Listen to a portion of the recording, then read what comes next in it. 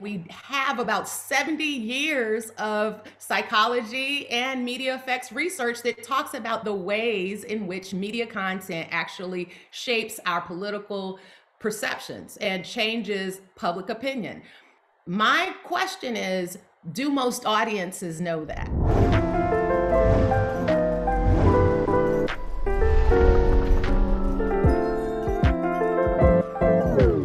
We have you here today to talk about your work, and what you do. Describe this work and how you came to it. The beautiful part of my experience is that I was raised by activists, right? I was raised by activist educators who actually kind of got me involved on the front lines of a number of human rights issues that were happening in our particular context. I grew up in South Florida. So when Haitian refugees were being excluded and completely ostracized in our immigration process, while other immigrants who had more pale complexions were not, what we had a chance to do when I was like 16 was to actually work with folks on the ground to address the issues. So I grew up in this. The idea being, from my father's perspective, as a pastor, that our duty is to actually provide for those who are most vulnerable in this society.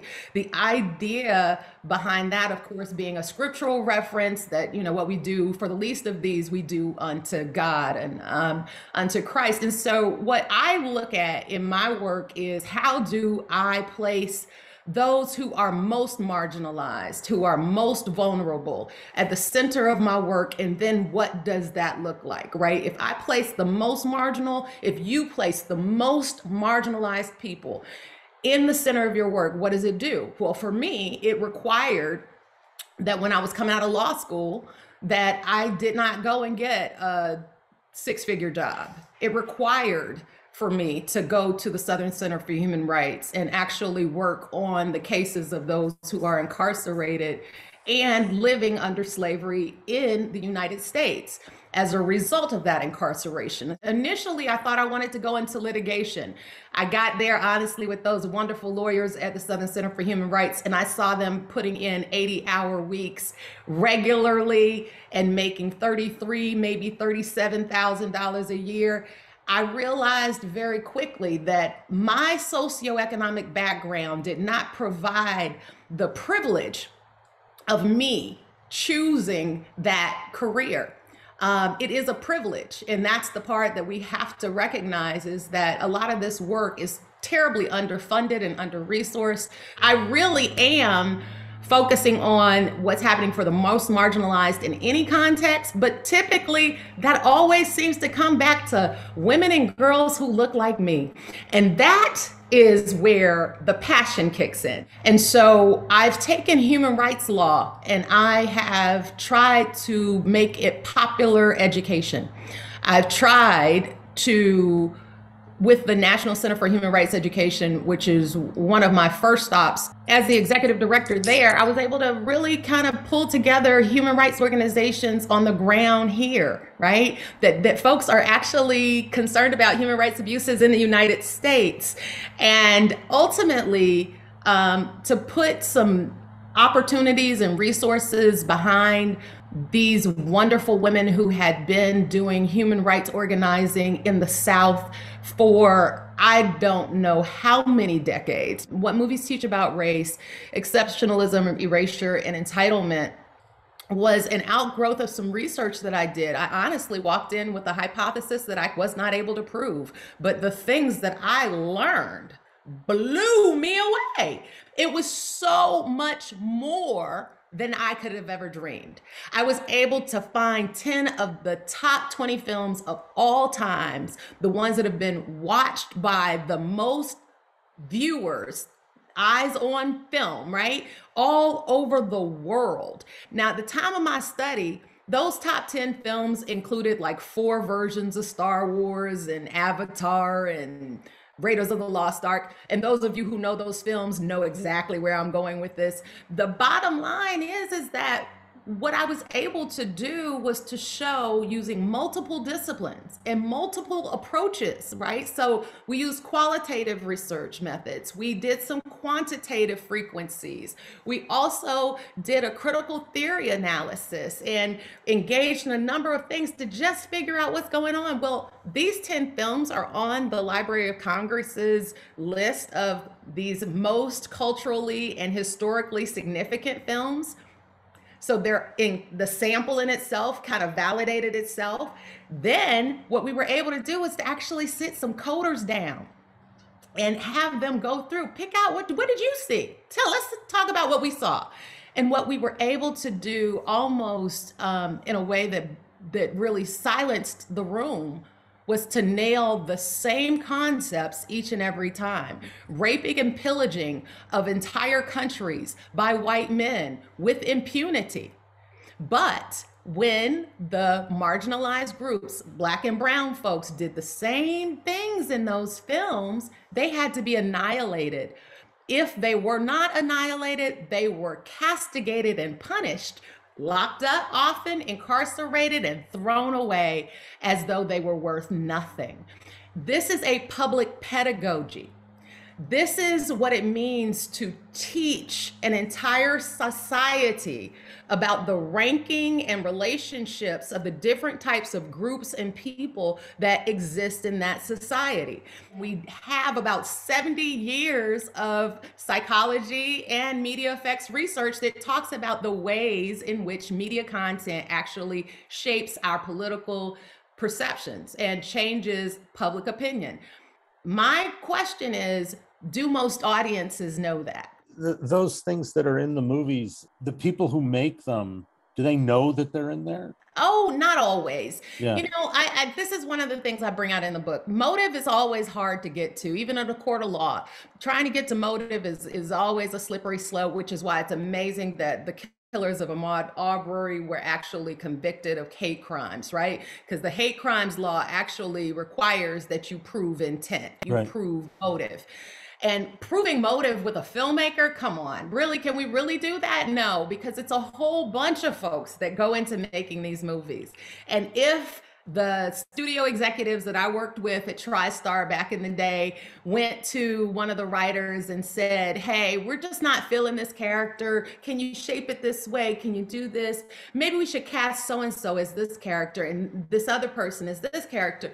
Those were decisions that really weren't options for the filmmaker, not the writer, not the director necessarily, but influences. So there's a whole system at work, and we've got to address what's happening in the whole system. This kind of gets to my dream, right? My dream is to have an army of consultants who are on the sets of every film, helping with kind of historical revisionism, helping to avoid historical revisionism, helping to actually tell the story in ways that really help us to understand the context a little bit better than the simple messages that we get in this decontextualized content that we see. You know, war films are an exact reflection of the time that they're made, right? So if you watch, you know, John Wayne, you know, saves the day. If you watch an Oliver Stone movie, the head of the platoon is actually trying to betray his own men. You know, so is there something that can be inferred, a subconscious element that's in all these movies that just hasn't been, you know, it's been made a cliche that has to be untangled? Oh, absolutely. They're the stereotypes, right? So the stereotypes actually function as shortcuts. They actually allow for filmmakers, and I remember my days as a film production major back at Howard University in Washington, D.C., trying to figure out how do we get all of this story we want to tell into 12 minutes, right? How do we do it? Well, we use a bunch of shortcuts, and we tend to, in those shortcuts, employ a lot of stereotypes. And that's the danger, right? Because the stereotypes have a history, and often I'm finding that writers and directors are not necessarily focusing on that history. They're using what they know. They're using what they've been taught to use. This, of course, gets back into the pedagogy in higher education and film schools, but we are really looking at a larger problem about culture and storytelling, right? Whose version of the story do we believe? Whose version of the story is given the highest level of veracity in this social context? How is it that my child can watch certain content and not be affected at all by the fact that all the characters who are evil and bad are dressed in black or actually colored black? That my child, I have to teach him to decode that content and to actually reject that content. It's a difficult thing because I don't know that intent or motive are really where we should focus our questions or our interests. I think the really important thing that the Supreme Court has passed down to us in the equal protection cases is that disproportionate impact can be just as detrimental and harmful and culpable as disproportionate intent. Is there any inkling? Are we seeing any changes from the top where we're seeing filmmakers coming out, that are female, that are black, that are coming from these margins? Is there anything happening right now? Are you seeing anything happening in this culture we have right now of, pressure? Is there real pressure? Is there accountability? What I do think is happening is pressure, right? Pressure is happening. The end of my book is all a call to action. It's all about active audiences taking their power back and pushing back against these images instead of just changing the channel or changing the medium. Let's actually give folks hell when they give us hell. Many groups have been very successful. I like to highlight the live action Mulan and the response of Chinese American audiences who said, you will no longer mistell our stories and misconstrue our culture.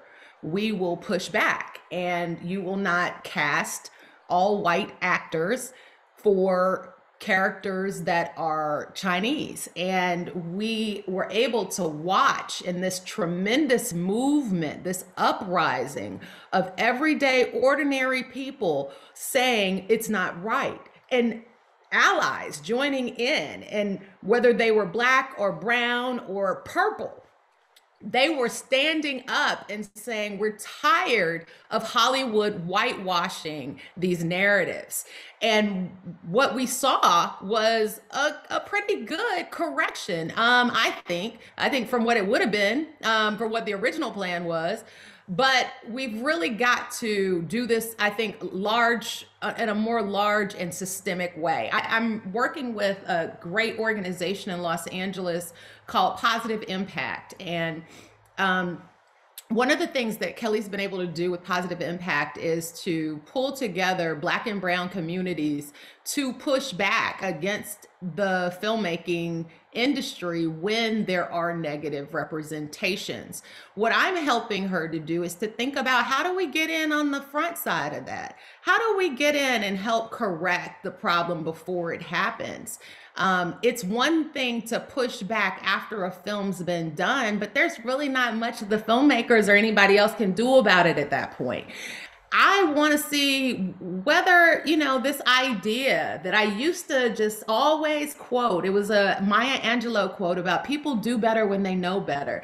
And I early on in my career, as I mentioned earlier in this interview, stopped believing that. I'm kind of willing to try again. I'm willing to get out there and have some conversations. I talked to the president of Lionsgate before I left California, and just put the idea in his head. Hey, look, I'm here and I can help you guys with some of these films, but you've got to actually want to do better. And that's the issue. Do we have the willingness? Do the studio heads and do the filmmakers actually have the openness to have those conversations? The mic that I've been handed allows me to say it differently to a different audience. And I'm convicted to do that. But I don't know. I wish so very much that folks would just open themselves to the possibility that there's a new thought, right? That we don't have it all figured out, and that there are a lot of people out here who have answers. I'm now working at the Ray Dow Institute for Social Equity at Kennesaw State University. It was a conscious decision. It was a sacrifice on my part, but I chose to do it so that I could focus on the solutions and not just the problems, right? I've been studying my entire career the problems. I think we're all saturated with the problems.